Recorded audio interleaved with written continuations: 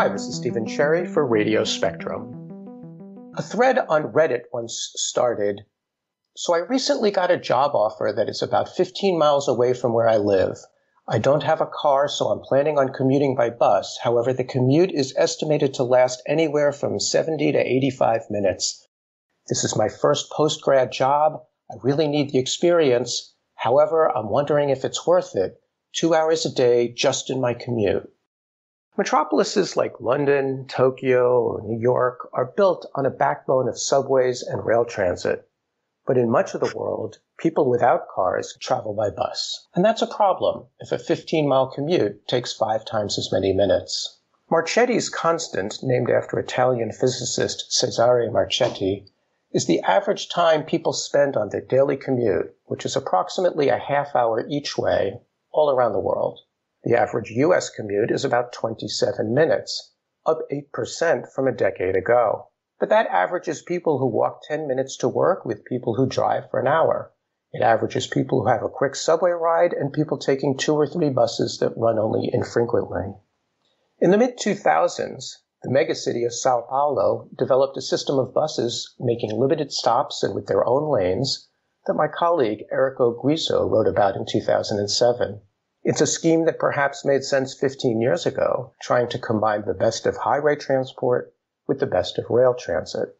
But in the mind of another Italian physicist who has turned his attention and his career to transportation, we now have enough computing power, smartphones, AI, and the cloud, for a different kind of solution. My guest today, Tommaso Jekyllin, is a physicist and industrial designer. After studying quantum mechanics in Padua, Italy, and industrial design in Venice, he co-founded something called Next Future Transportation.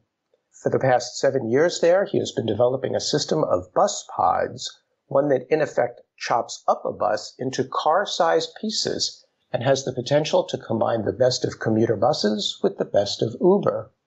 He joins me via Skype. Tom, welcome to the podcast. Thank you very much. Thank you for having me here. Chopping up a bus into car-sized pieces is my characterization of this system. Why don't you describe it yourself? We describe them like a very short section of bus that can dock together, forming a longer unit. It's like a train where all the cars can drive themselves. All of them, they can be independent. They can be like cars or like taxi. When they are alone and when they join together, they can form a bus.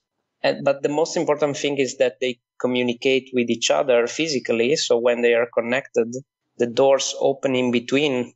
So basically they create something that we call a stopless station, because the passengers can freely walk between one unit and the other internally without the need for the entire bus to stop, to drop off and pick up them again. So they're a little bit longer than a smart car. They're self-driving. They have doors at either end. They communicate with one another and their passengers constantly. They mate up at highway speeds so smoothly that you can walk from one to the other. And they know who needs to get where and which pod needs to connect with which. For potentially hundreds of pods and tens of thousands of people, maybe 24 hours a day. What could possibly go wrong? Yes, it seems like a very complicated thing, but actually we try to simplify the project from the starting of it. What we are trying to do now is to focus on the docking procedure and the modularity of the system instead of being too focused on the self-driving, because the self-driving part, it's the most difficult thing to do, and it's the most difficult also to certify and to be legal on the road at the moment.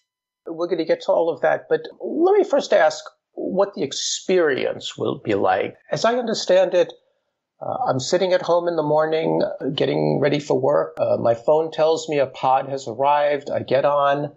The system figures out that another pod is going to go near my destination. It determines where the 2 pods should connect. My phone alerts me when that moment is near and tells me which pod to switch to, because there may be several connected in this train-like way at this point. Am I picturing this correctly? Exactly. The only difference is that it's very likely that you don't have more than two pods docked together at the same time. Because generally the first mile is covered by one pod that pick you up alone, like a taxi that you call. And then afterwards, when you're merging into main roads, it docking to another pod that generally it's already almost full because they have done the same thing again and again. So you just walk to the pod that have already few people inside. So you leave your pod completely empty and your pod will detach and go to pick up other people. So it's like a rally race. From the central city in the afternoon back to the suburbs, it would be the same in reverse? Exactly. Generally, you are not that interested in timing when you are going back to home. So the vehicles will split, and with 10 people inside, and they will do 2 or 3 stops before you get home. So you don't need to get home completely alone. That's a slightly difference from the beginning of the trip in the morning. Yes, in the central city model, people leave for work at very different times, but frequently people leave work at pretty close to the same time. So it is a little different in that respect. Does your modeling tell you if I have, say, in my own car, maybe a half-hour commute with the pods connecting and multiple people and perhaps even waiting at a pod, sort of bus shelter equivalent, for a few minutes for my next pod to come? What would be the average transit time? I imagine it would increase a little bit at least. Well, this is the difference. You never have to stop to wait for another pod. The pod always dock together when they are traveling. And if you cannot find another pod traveling in your direction, you will get directly to destination. Because we want to differentiate our system from traditional buses and to increase a lot the comfort for the passengers. So we absolutely never stop to drop off people and to pick up another pod. In case they have connection, let's say pod connection, they will dock together the two pods and the people will just work from one to the other. So it's very different from a bus transportation system in this for this feature. To reply to your question, we did a lot of simulation, and roughly the increase in the travel time, it's roughly 5%. That's very little, and there is an advantage of not having to park at the destination, so that you might actually save that 5% as well. This depends on a certain amount of scale, I would imagine. And so do you have any thoughts on what the optimum geographies are? Is it big metropolitan areas with lots of suburbs? What about smaller ones, like, say, Pittsburgh? The city is 300,000 people, and the metro area is about 4 times that. And what about cities like, I don't know, an Albany, New York, or a South Bend, Indiana, which have about 100,000 each? Well, we focus on cities that have very dense downtown and very sparse suburb area. So most of the cities in US, they are like that. We concentrated also on cities like Dubai, that they have a very concentrated traffic in the main road of the city, Sheikh Zayed Road. So these cities are the most optimizable by our system. On the other side, European cities with fairly homogeneous density of pickup and drop off, so origin and destination matrix. In that case, the optimization level is slightly less. Now, you first developed a 1 to 10 scaled prototype and brought it to Dubai, where I guess it was enough of a hit that they had you build 2 pods to be tested there. And you've trialed some key technology pieces, the linking up and the walking from one to the other at speed, the cloud intelligence, the communicating to the mobile device app. Each of these seems like a huge challenge. Yes, it is. Honestly, it was very critical for us to test the vehicle in a 1-to-1 scale after the 1 to 10 scale was working. So we convinced the Sheikh of Dubai to buy 2 vehicles. And up to the very end of the engineering and prototyping phase, we were a little bit afraid about the docking procedure. Then afterwards, it worked perfectly. So every calculation we have done was good. And we have done a very, very good job and good showcase in Dubai.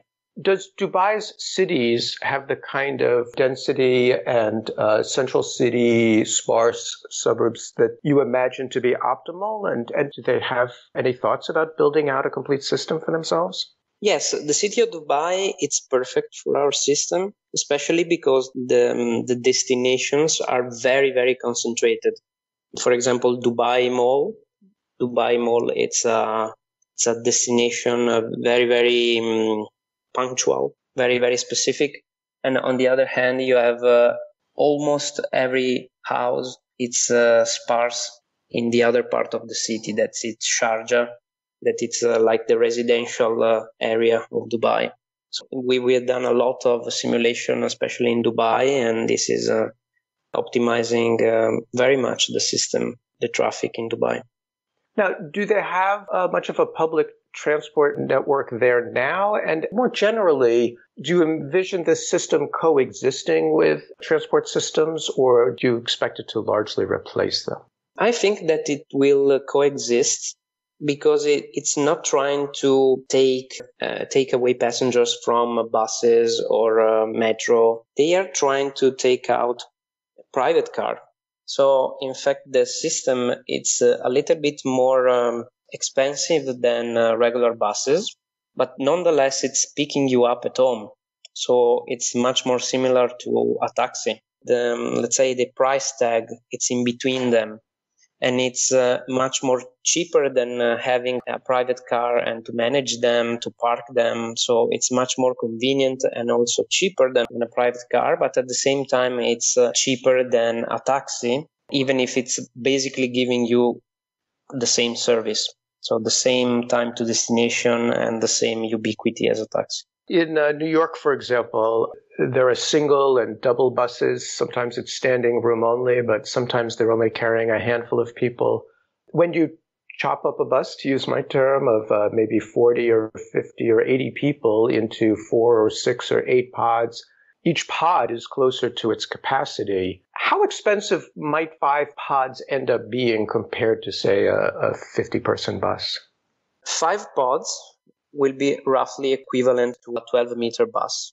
So we are trying to get to the price where 5 pods will be equivalent also in terms of price to an electric bus, a premium electric bus. So this is our goal. Just to be clear, a 12-meter bus would have, say, what seating capacity? It really depends if it's a city bus or an intercity bus, but generally it goes from 50 to 70 people.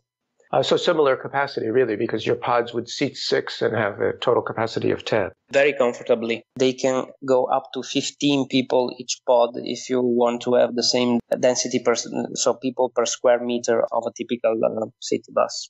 A point I haven't heard in any of the presentations of yours that I've watched is that in an all-electric vehicle system, a single pod can go out of service to recharge instead of an entire 50-person or 75-person bus.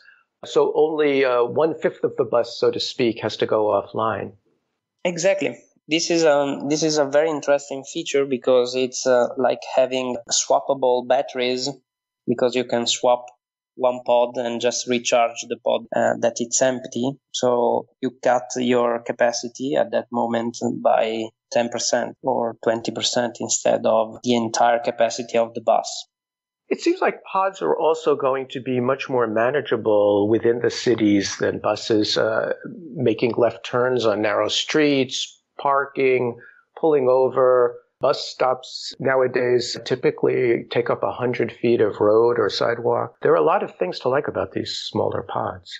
Yes, in fact, you can park 2 pods docked together in the place where you generally put a traditional car. I think you know that I teach at New York University's engineering school as an adjunct professor. There's an NYU connection to this story, as I understand it. Yes. And actually, Joseph Chow featured us in a paper And afterwards, we started a collaboration with them. And so they are doing a research paper on this modularity and the benefit or eventually any effect of the modularity. He's calling en route transfer. So it's the transfer of passengers while they are going on the road without stopping. It's a very interesting collaboration, actually. Yeah, Chao is the deputy director of C2 Smart, which stands for Connected Cities with Smart Transportation. And there was also an important contribution by a graduate student as part of his master's thesis. Yes, exactly. Nick Karos was part of the master thesis and did a great job in describing the behavior of our vehicles. Tom, what sort of timeline are we on? Do we have to wait for others to perfect the self-driving aspect? Do you have any idea when we would see a full system ready to be built? Well, at the moment, we are doing a lot of studies to understand if the system makes sense before self-driving will be legal. So, for example, when you split the bus, each pod will be driven by one of the passengers. So it's like an hybrid between Uber and a traditional bus. So our next step is to certify the vehicle in Europe at the moment for European laws to be road legal in all the public roads with the driver. So driverless will be next step, but not right now. And in the long run, you envision that these pods could also do package delivery as almost an additional business model. Yes, they can do, let's say, package logistics, but the most interesting thing is to do retail logistics. So not just delivering to you the package, like Amazon is doing, but delivering to you the entire retail experience, because each pod can be dressed, can be customized like a room, like a retail store. So when it's coming to you or in motion in the future, it will really be a new business line for us. And it will be really the future of retail, especially in this COVID period in which it's a little bit more frightening go to the mall. Tom, I mentioned at the top of the show your eclectic background. You also paint real paintings that have been featured in art exhibitions.